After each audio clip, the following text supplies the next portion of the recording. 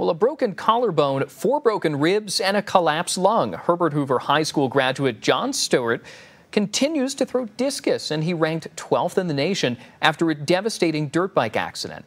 Our Shayla Klein reports with his story.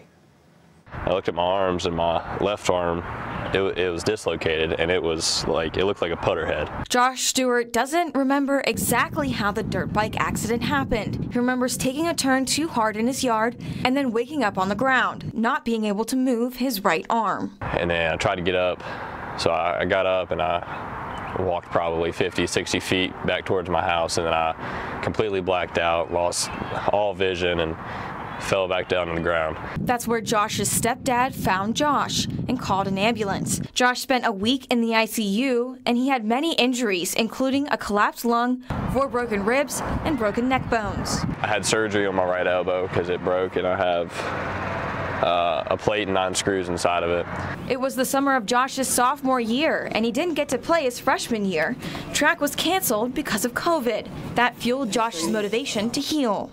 Now in my mind, I'm thinking I'm never going to throw again. Overcoming all hurdles, Josh was competing in his first track meet 5 months later.